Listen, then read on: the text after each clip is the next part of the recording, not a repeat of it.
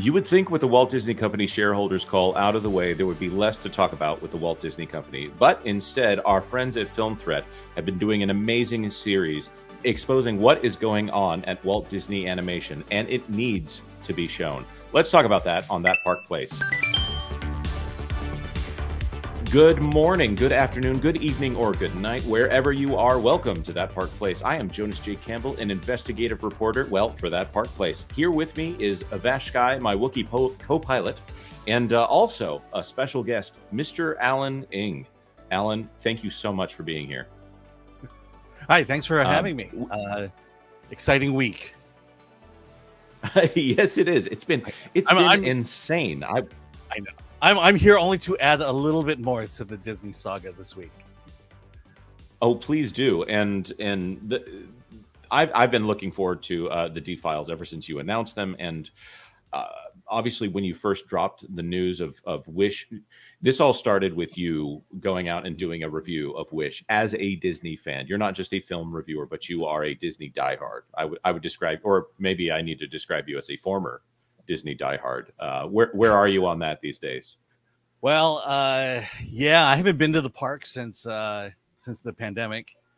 Haven't spent a whole lot of money on Disney. The only thing I can say is my daughter wants to go to Goofy's Kitchen in a month, and so we're going to do that. That's pretty much all we've really done with Disney so far. But yeah, believe me, I used to spend thousands of dollars every year on Disney, and they're saving me a lot of money. Oh my! And I'm hearing a lot of reports of people in that situation. But I know that I took a special trip to Epcot in maybe it was 2021, and I got favored to a lot of walls, and I wasn't quite pleased with it. But let's talk about your story here out of Film Threat. Alan Ng here, Disney's animation studio's slow descent to obscurity. We don't need to recap each individual segment. Right. Of the D-Files, but talking about the firing of John Lasseter, the situation there, and the witch hunts that were going on within Walt Disney Animation. I highly recommend you go and check out each individual one. Strange World, probably, would you say that Strange World was the first film that was 100% Jennifer Lee? Absolutely. Absolutely. I mean, you could call it her rookie film in a way, in terms of her being solely in charge of it. And then Wish being the milestone movie of 100 years of right. Walt Disney Animation.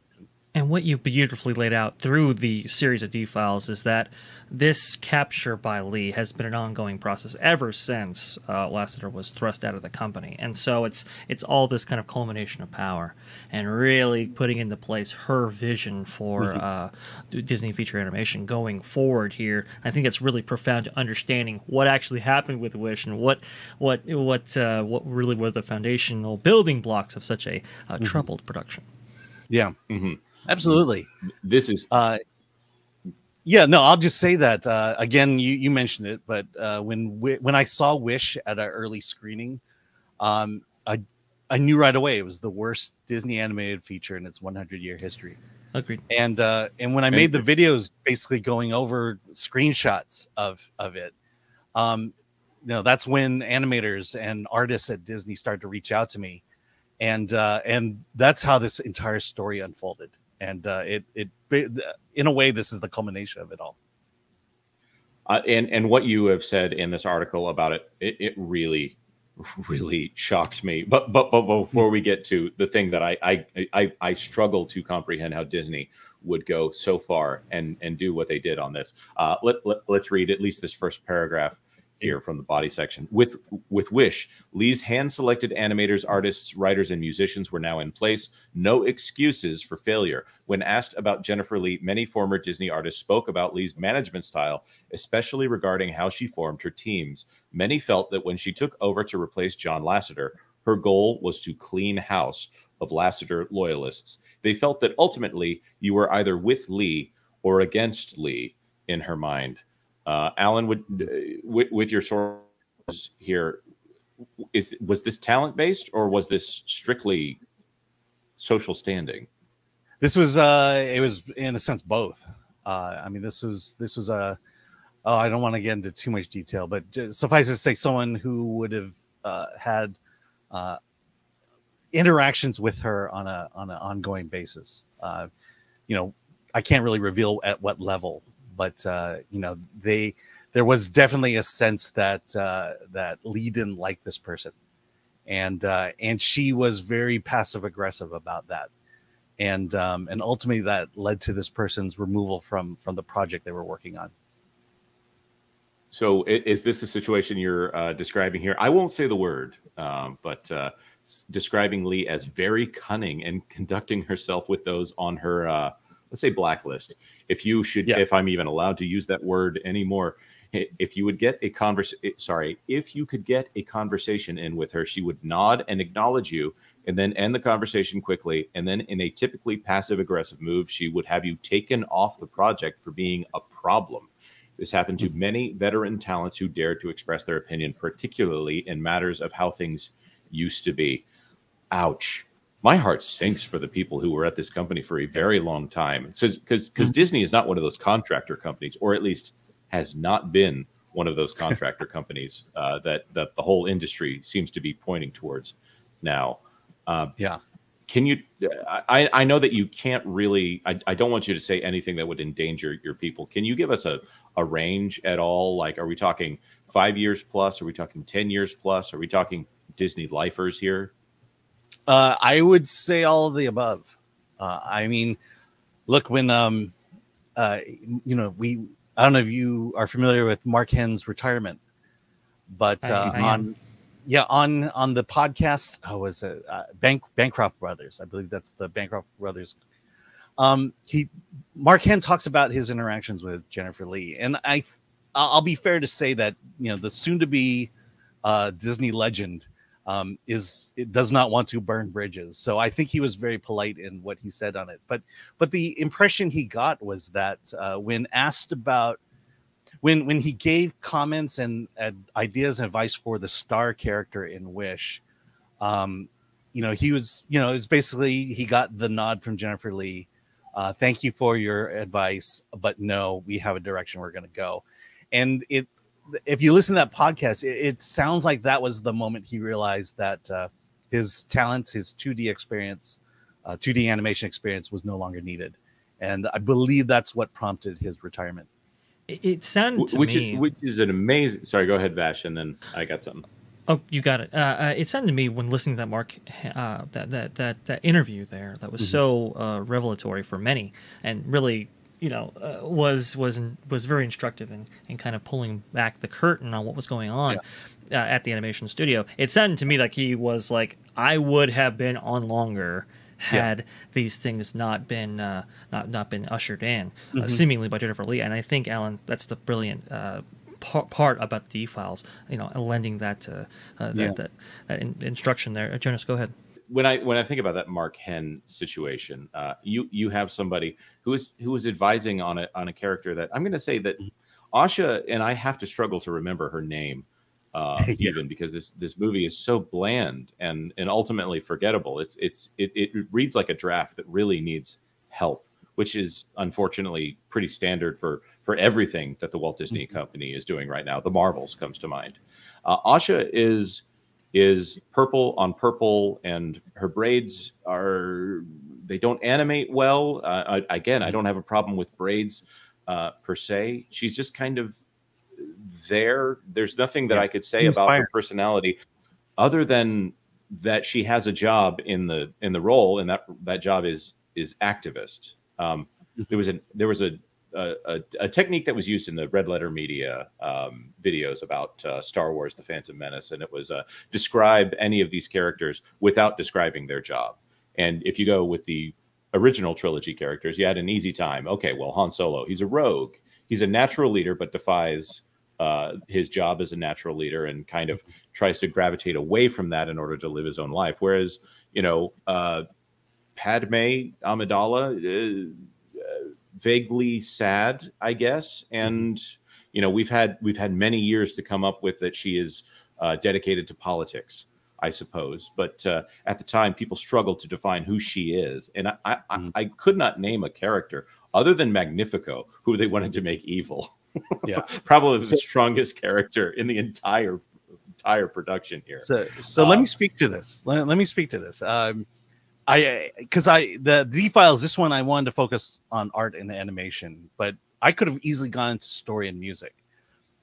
When I went to that press event, Ariana DeBose was there. The directors of Fawn Vera Sunthorn and Chris Buck were there, along with the composer. And they specifically said from the mouths of the directors that Asha was an activist. That was her character. And Ariana DeBose goes on to say, yes, I love the fact that she steps into her power. This is from the directors of Wish. So when you say she was an activist, it was intentional. That was the word they were looking for. I worry so much about the state of a company that pulls to this idea more than anything else. I call back to Mulan, the live action remake of Mulan, and we have these plots where it's, again, stepping into her power. That Mulan finds out that she is being oppressed by the world around her in some kind of psychological way, a world that is telling her not to be who she really is, and who she is a very powerful person. Or I could overlay that entire motif onto Captain Marvel, who is yet another person who is very powerful, and the world is telling her not to be that, and she just needs to, again, step into her power. And I'm sure we could continue on with this idea and this fascination with power. Well, I'll just say it bugs me, for one, but it's very, to me, it's very political, in kind of a political undertone sort of situation. And of course, we see from the previews of The Acolyte that classic line, now iconic line, it's not about power, it's about who is allowed to wield it.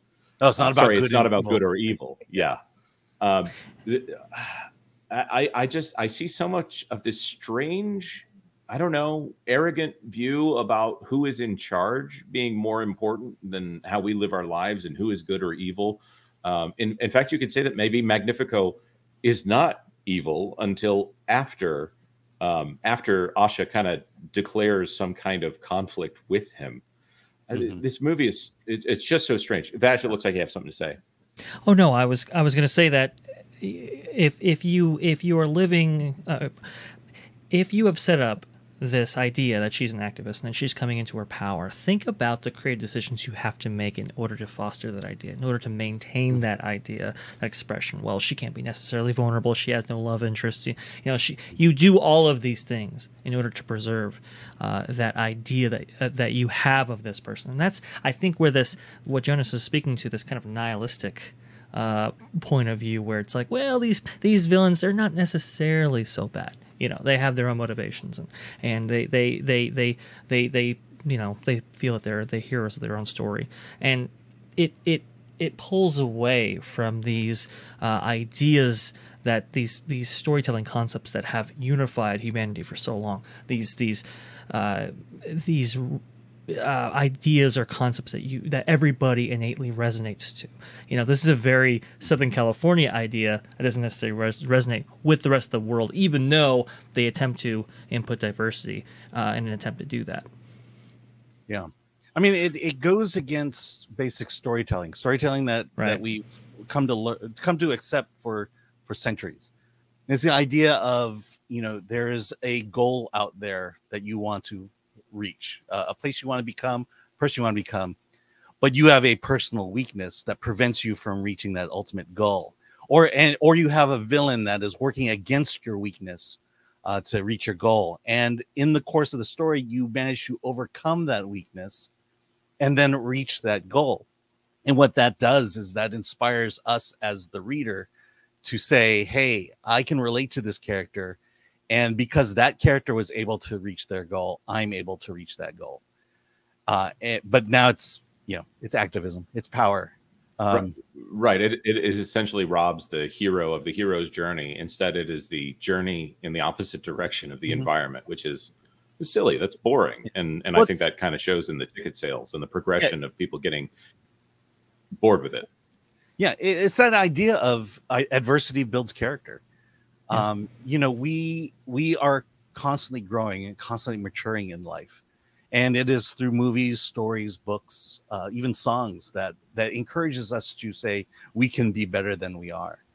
But now it is that you know, oh, you're perfect the way you are. You know, your obstacle is the person that doesn't like you or wants to hold you down. Right. Which is ironically making a flat character in a very flat film. Here we go. Here we go. This is the perfect transition, Vash. I'm so glad you said this because while we're talking about the problems with the environment, let's talk about the environment in which Wish exists. When discussing the new inexperienced talent being ushered into Disney animation, I said that this inexperience showed, and Wish's art style and direction reflected that. It turns out that many insiders within the production said that the amateurish look of Wish came directly from the top, that being Jennifer Lee. And it was intentional. Facts that would be backed up in the making of documentary coming on the Wish DVDs and Blu-rays. Oh, no, I'm going to have to get that, aren't I? With decrees coming from the top. They told artists and animators that Wish was going to be a 2D animated feature created with 3D technology. So look at that picture and tell me that it doesn't feel like that. Oh boy. I was trying to get the making of Blu-ray for this, by the way. I couldn't get it in time. It's on YouTube somewhere. Oh, Jonas, go ahead. I'm sure that it is at this point. Yeah. So this idea of everything being flat and lacking depth, that was on purpose? Yep. I mean, look at this. This image should scream depth. Well, I mean, I'll just say this. If this was a YouTube thumbnail, I would send this back. And we have great thumbnail artists. And the guy who does a majority of our thumbnails is very thin skinned. So I'm joking. It's me. Let me blow your mind here for a second. But where did I get this image? This image comes from the press pack that Disney sent to all media to use to promote Wish. So I didn't screenshot this. They gave me this image. Disney did. So on that note, you would assume that when they were sending out something for promotional materials, they would have taken some of the better looking shots in the entire film. The most, again, it is a visual medium, and it has been a visual medium for 100 years, that they would know. The animators would know, oh, this is the one shot of all the shots in the film, like Beauty and the Beast with the yellow dress contrasted with the blue and yellow Beast costume in that giant ballroom there. That would be the shot that they would want to use to advertise the film. And you can probably think of one of those for each individual one of those. What is it? Where are you at? Like 65 of these now? There is one of those that everyone would say, yeah, that's the one. That's the one you send out. Yeah. This is the one that they sent out. Yeah. I mean, they sent out 12 to 20, I believe. But okay. You know, I'm looking for examples to show that, you know, that they're proud of this image and that this is a reflection of the decisions they've made. And that's the thing, the decisions they made to achieve the look for Wish. I mean, Jonas has a brilliant example in that kind of ballroom scene from Beauty and the Beast, and we know that was a mixture of the CAPS technology that they had just invested in at that point, and then 3D technology to really create that gorgeous cinematic look for that sequence right there. Very, very technical back in the day, for sure. But you talk about, Alan, in this article, how they wanted to go with like static cameras and shots and very flat backgrounds. Yes. You know, the use of focus was very off. Could you describe that and just what the concept of that was? Well, let me just state this. A week ago, I was getting emails from Disney animators who worked on Wish, and they basically said that I go, why did it look so bad? And they basically told me that they know, and that when they tried to point things out, point the idea of depth and stuff we'll talk about, they were shut down. Said no, the art style had already been decided, and they knew at that point there was no changing, and that there's no point in bringing up any more criticism. They were going to do what they were told to do. Yeah. So that when sounds you watch, so familiar to me. Yeah. Sorry, go ahead. Please finish. Yeah. So when you watch the making of documentary on the DVD, the idea. Look, I will say this. Jennifer Lee is not exactly. I wouldn't necessarily describe her as an evil person. I would more describe her as someone who's a exceptional writer who wrote Frozen, who is not prepared to run an animation studio. That's probably the best thing I could say about her. So the idea here was when production began, Chris Buck decided to take all the Disney classics from the very beginning, post them up on a wall. And by the way, there's a specific movie that we haven't seen for a long time. It was on that wall, so someone's gonna get fired. Oh my! Really? Did it make it into the film? I have the screenshot to show it. But so I mean, the point was, we want to. This is the homage to Walt Disney. We're gonna study the classic, and we're gonna do it. And the problem is that Walt Disney was forced to use 2D animation because that's all that was available then, which begs the question, well, why didn't you just hand draw it? And no, they decided to recreate 2D animation using 3D technology. Problem is they didn't know how to do it, and you saw it there. And so what they did was, when you look at depth of field in that image with Asha there, it is intentionally made to look flat, because that's how Walt Disney would have done it. I would submit Walt Disney could have done this and would have done it better. Yes. I mean, you think about the camera, multi-plane camera, right? And that tower of technology. I mean, it's a monstrosity when you look at that thing from outside. And the Reluctant Dragon, I think the Reluctant Dragon is on Disney Plus. I'm not sure if that maybe not on the 4Kids section, because not everything is there. But I think that the multi-plane camera. Let me explain. I'm sorry to interrupt you. I just want to explain how the theory of depth in this picture. What they said was, in order to create depth, what you have to do is show less detail in the background and more detail in the foreground. That's why that bubble in the front there looks very detailed. But when you go in the back, they're like fuzzy circles. Even the backgrounds, the stained glass window up in the back, no detail whatsoever.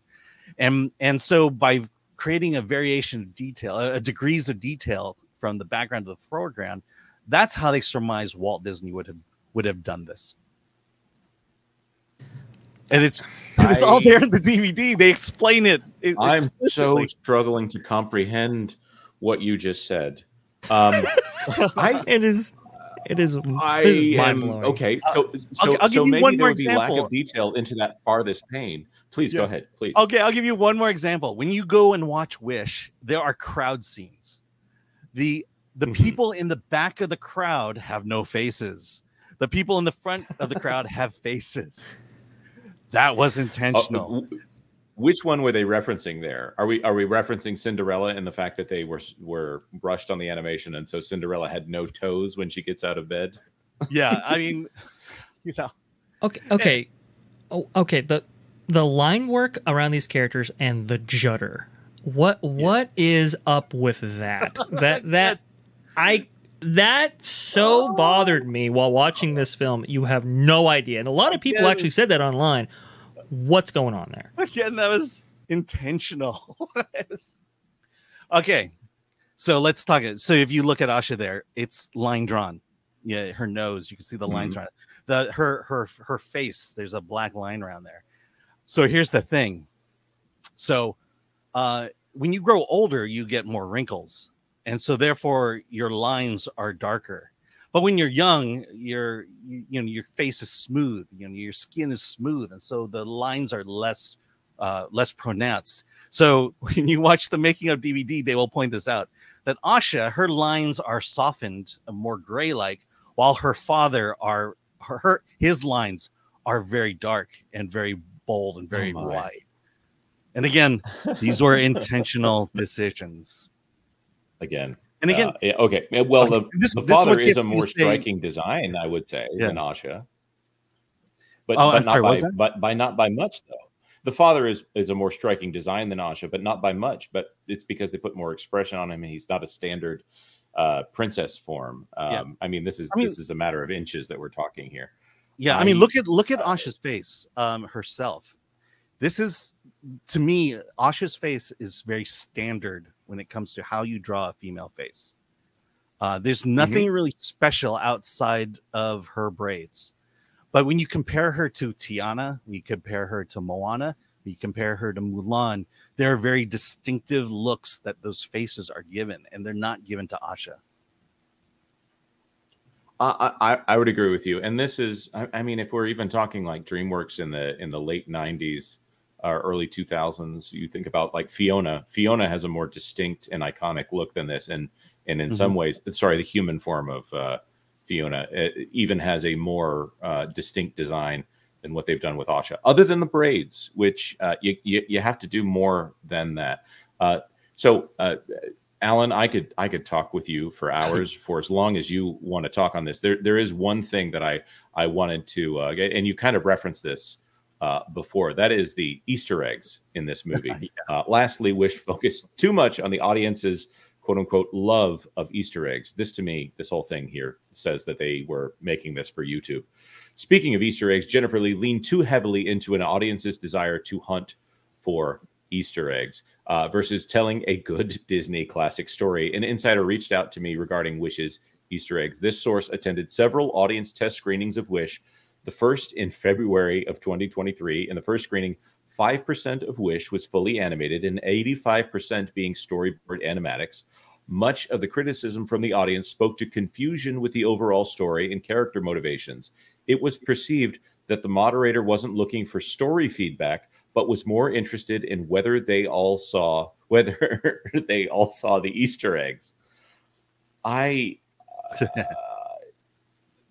would say that is missing the flowers. The forest for the trees. There, they're saying a month later, another test screening conducted. Though more of the film had been animated, none of the story feedback from the first session had been incorporated into this version. This particular screening was catered explicitly to Disney adults who said they visit Disneyland several times a year. The moderator kept probing into how many Disney references they caught. They caught 5. And this is the entire film, and it happens to have just a certain portion animated. There's a comment in here about Asha's dress. I would just rather ask you, Alan, in particular, what is the Easter egg for Asha's dress? Okay. And how obscure is it? Okay, so because I'm sure you caught this when you saw Wish. Yes, this was my primary focus as I was struggling to pay attention to this film. Yeah. So Asha is clearly the fairy godmother, or will be the fairy godmother. And in Cinderella, the fairy godmother turns a pumpkin into a carriage. You know the story. So what they decided to do was they took pumpkin seeds and they put it in her dress. You could probably see it there. It's kind of part of the accent of the dress. And if you look closely, Asha is wearing an anklet made of pumpkin seeds. I changed my mind about this entire film with just that detail right now. I'm so glad that they spent time on that. The friends, her friends are supposed to be the 7 dwarfs. They make overt references to films like Bambi, Peter Pan throughout this whole thing, even using animation from those films. It is, and it's supposed to be an homage to the 100 years of animation, but they're put in almost like these toys plucked from these vaults and used for their depraved marionette show. I mean, it is a complete there's some language I want to use, but I won't. It is a defilement of the vault that was so lovingly created by Walt Disney himself. And that being said, I do believe that Asha's father is supposed to be some representation of Walt Disney himself as well. Is that a crazy take here? I've heard that from several places.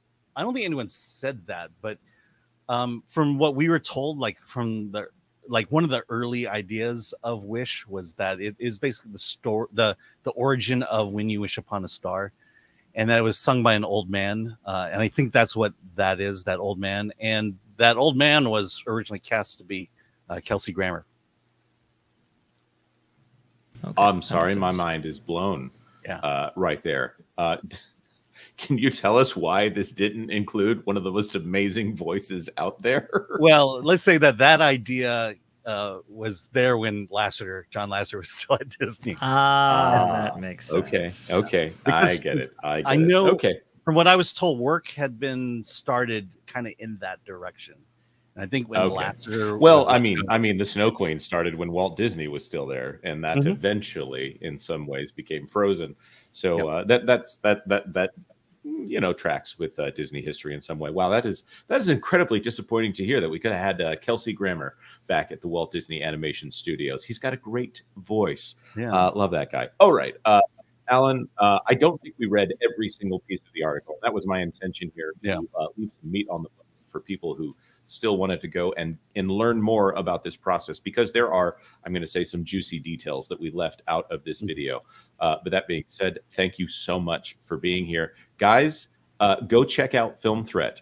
Chris Gore and Alan Ng are doing the Lord's work over there, talking about Disney and what has happened to this company. Also, the WGA exposés that Chris has been authoring over there. And there's been some anonymous work as well that you just really need to be informed so you know what is going on in Hollywood right now. And the pushback that I think we're all interested in seeing. You can be a part of that by going and checking out filmthreat.com. I'm going to link it below. Alan, is there anything else that I'm missing there that you'd like to add? I'll just say that when I went to see Monkey Man last night, saw the trailer for The Wild Robot. And I will tell you that from what I saw, The Wild Robot, I believe the intentions were the same in the sense of creating a 2D animated film with 3D technology. And that trailer blew me away in terms of the art style. And, you have to say, I think DreamWorks has a better vision of the future of animation than Disney does. Well, of course, you brought up The Wild Robot, so I have to say that is directed by Chris Sanders, Disney legend Chris Sanders, who is in charge of Lilo and Stitch. He also did How to Train Your Dragon, which is referenced in the article, guys. You need to go check out that article. Chris Sanders is an amazing talent, and Disney is lucky that he sticks around to do the voice of Stitch on occasion. I don't think he'll be coming back to their animation studio anytime soon. I cannot reveal a source here, but The Wild Robot, I think we're going to be talking about that one for a long time. Vash, do you have something to add there? Yes, I think it's all of what we've have been hearing for this entire show have been endemic of, like Alan mentioned before, Jennifer Lee. It's like she's not necessarily capable to run a studio, right? She might be a capable writer, she might be a capable producer, or even a director, but running a studio is a different thing. We've heard that before with other studios. Pete Docter, for example, might be a great director. Can you run Pixar? Kathleen Kennedy might be a great producer, but can they run Lucasfilm? And we've seen this throughout. But when you have a company like DreamWorks or Illumination, where they have a clear vision and they have great talent they can put in various roles effectively, and you have heads running those various studios effectively, well, the product speaks for itself. So I am so happy, Alan, to get your take on this, and to have these D files for the world to see, and for this these historic pieces that will be used going forward. Well, thanks. Thank you so much, everyone. Please go ahead. Oh no, I'm just saying thank you. Yeah. Well, thank you again, Alan. And to our audience, thank you for sticking around this far into the video. Like this video if you like this video. Drop a comment if you have something to say here. I'm not going to try to prompt any of you on this, because there's been 34 minutes of things that if I was in the comment section, I would have lots to say. And of course, consider subscribing to That Park Place for all the news that should be fun. Thanks for watching That Park Place News. For more information, consider checking out www.thatparkplace.com. And don't forget to subscribe, share, like, and send this out on your favorite social media account.